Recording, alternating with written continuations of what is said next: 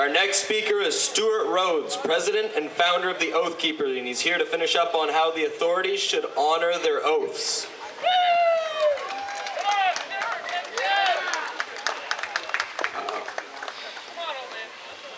Uh-oh. Come on.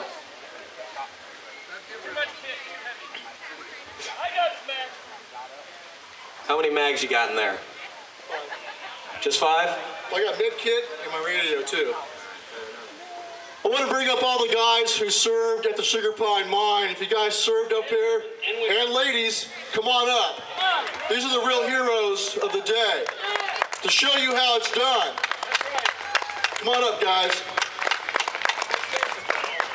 And Joseph Rice is the man on the ground there who was overall command. And then Brandon, standing on the ground, team. Because there are more good guys than bad guys.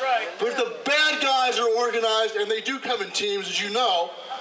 But the good guys are not, who's going to win? The bad guys will win with an artificial superiority of force. It was just you in your underwear at 3 o'clock in the morning. Whether it's the cartels or MS-13 or the secret police, it takes a team to fight back. When you stand like this, the bad guys cannot take you down because you will give them a firefight, and they don't want a firefight. This is what you folks need. You need a team. When you go home, you have 3 important questions to answer for yourself. Number 1, who's on your buddy team? You got a buddy that'll back you up? Number 2, who's on your fire team? That's 2 buddy teams together. Last question, who's on your friggin' squad? That's what you need to get squared away.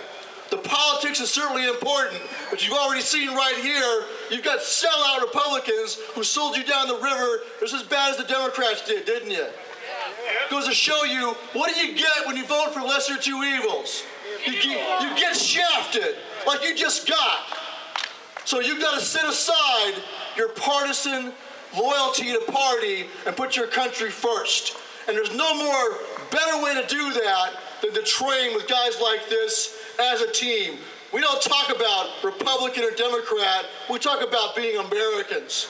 We talk about being guardians of the Republic, about being warriors. Right, brothers? That's right. That's what it's about. Get yourself squared away. The Founding Fathers knew and understood that the militia of the people, armed and trained and organized, was necessary for the security of a free state. You will not be secure and you will not be free without it.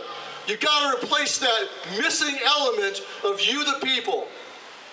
How many here train with another American in move, shoot, and communicate? Raise your hands. If you train, move, shoot, and communicate. You all need to be doing that. No more important thing to do right now than to come together with your fellow Americans, get to know your neighbors, and form up as teams. These guys, this gentleman right here, Mouse, came all the way from South Carolina. Drove all the way across the country. He's been here for 6 weeks. That's what it takes. But you know what? He should not have to drive all the way from friggin' South Carolina to come protect someone in Oregon. All of you should have had that handled. Where were you at? So next time you are needed here, you need to answer the call.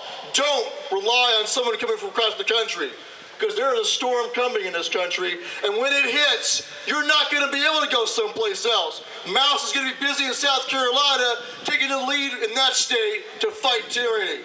You are going to have to fight tyranny here on your own. You cannot count on guys being able to project across the country.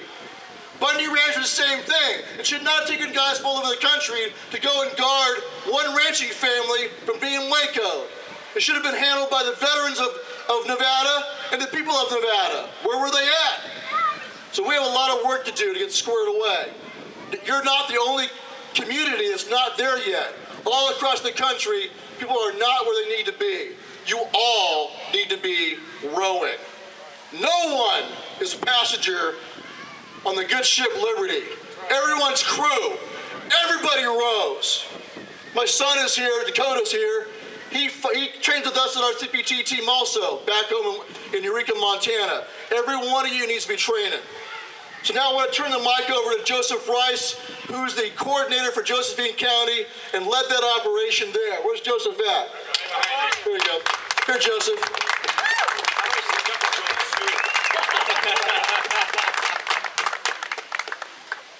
Hello. I'm Joseph Rice. They know me as Saber. I ran the Sugar Pine Mine security operation. I had operational control. First off and foremost, these men and women that stand up here, I must thank them because they answered the call. They answered the call to protect constitutional rights of those that were in need, and that's what it takes to maintain a free nation and a free country.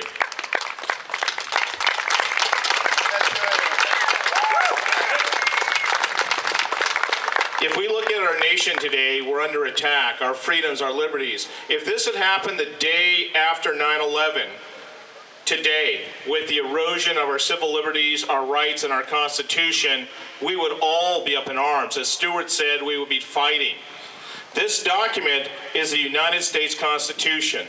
This document constrains government.